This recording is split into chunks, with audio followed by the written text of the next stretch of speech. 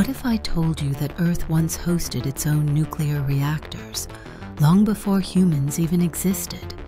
Deep in Gabon, Africa, lies the Oklo region, where scientists discovered something incredible.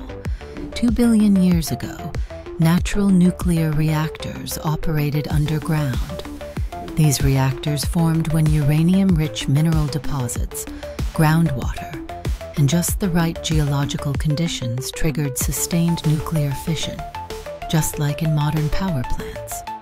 For hundreds of thousands of years, these natural reactors generated heat and altered the surrounding rocks, creating a unique geological record.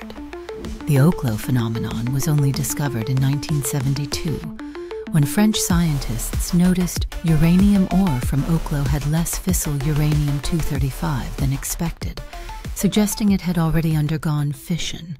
This natural wonder proved that nuclear reactions can occur without human intervention, offering valuable insights into nuclear waste storage and the long-term stability of radioactive materials over geological time. Could ancient humans have known about this? What other natural nuclear mysteries might still be hidden beneath our feet?